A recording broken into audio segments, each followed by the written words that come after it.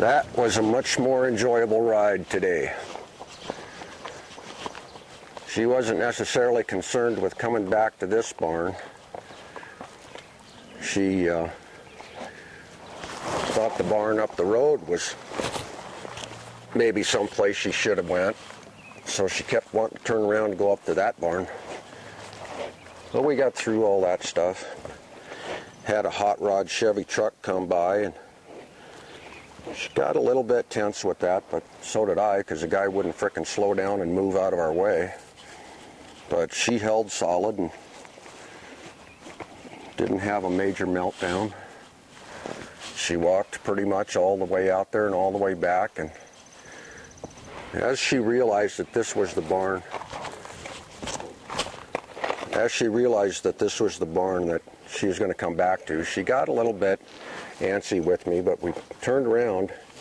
For some reason today, she liked going up that way, and she went right by the driveway on the way back and didn't try to turn in. So I went up that way a little bit again, and then turned around, came back, and we just put her in a trot going by the driveway, so she didn't have much time to think about turning and doing something else. And then we trotted up the road a bit and then turned around and walked back, and I let her come in.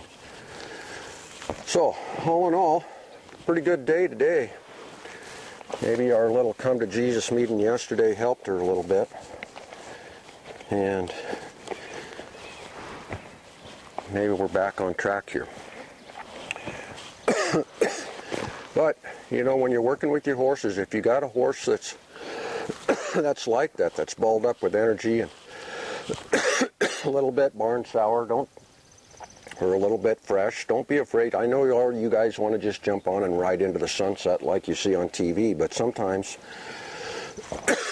you got to do something like we did yesterday with your horse and put them in a round pen and just lope circles until they don't want to lope no more, and then lope them a little bit more, and then walk nice down the road and let them have a chance to realize that it's nice out there and they can relax and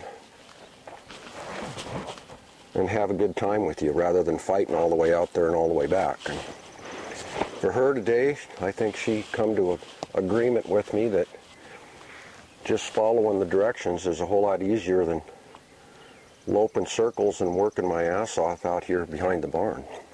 Buddy. I'll see you later.